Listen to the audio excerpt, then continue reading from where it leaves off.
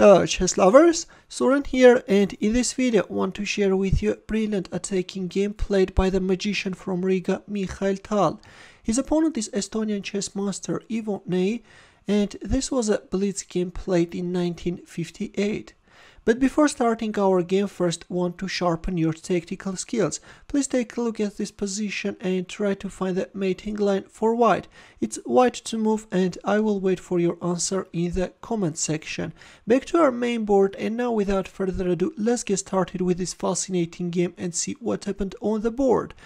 The future world chess champion Mikhail Tal, who was playing with white pieces, opened up with e4, and Estonian chess master Iivo Nei responded with e6. Black goes for French defense, d4, d5, and against French, Tal chose the advanced variation e5, c5, c3.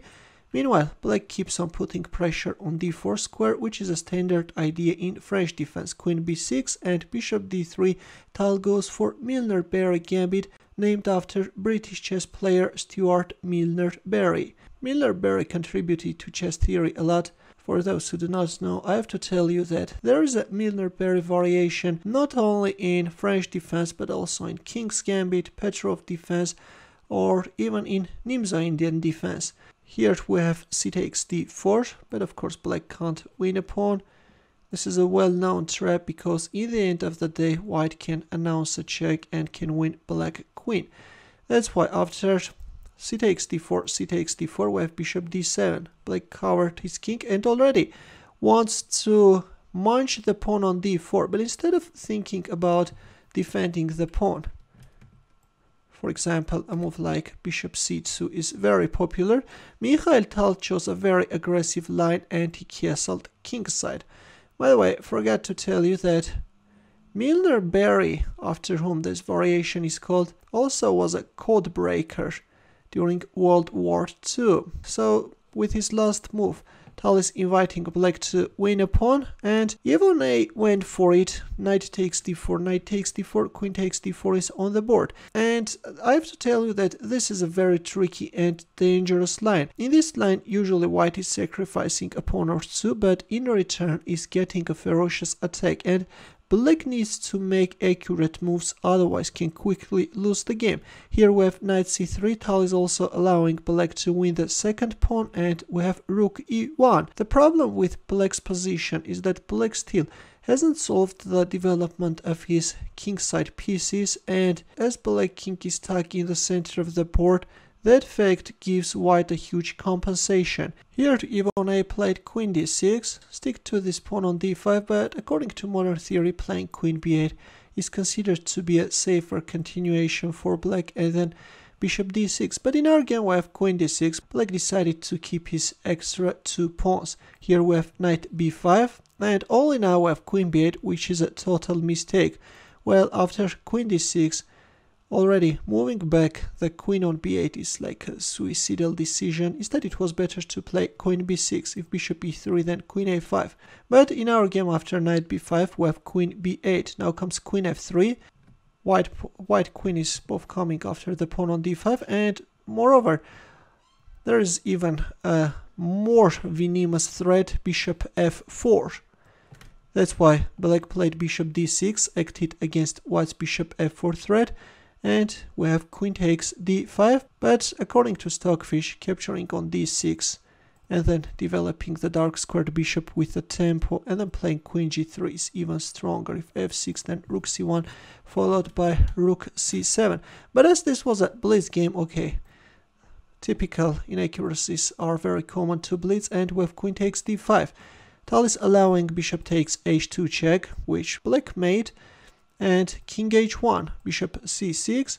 Well, it was high time to kick away the knight from this active square and then offer the exchange of queens, but in our game after king h1 we have bishop c6. Now comes queen g5, knight f6.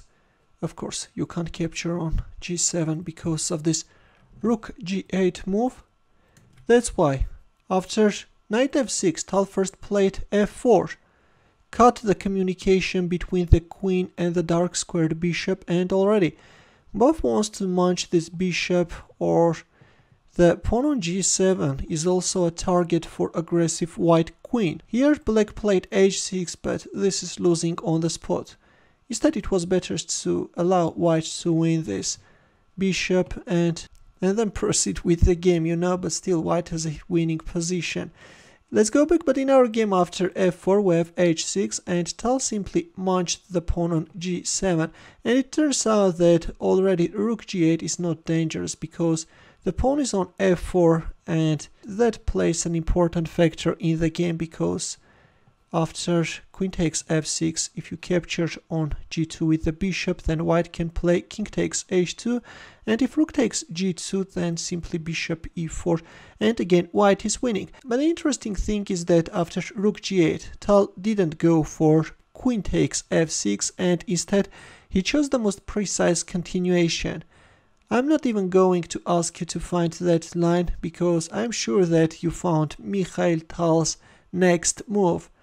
That move just asks itself to be played, and Tal went for an absolutely fantastic rook takes e6 check. Did you hear that munching sound, guys? That's astounding. Look at this. F takes e6 was played, and in here the light squared bishop joined the attack. Bishop g6 check, king d8, queen takes f6 check, after which black resigned. If king d7, then queen f7 check is coming, and then queen takes g8.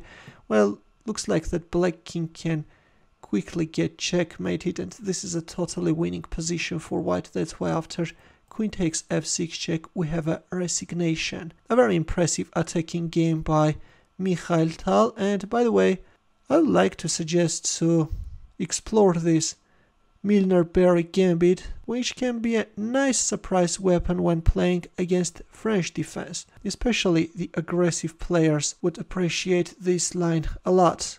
Well, thanks for watching. In the end, here are more suggestions for you. Feel free to check them out as well. I will see you in my next video.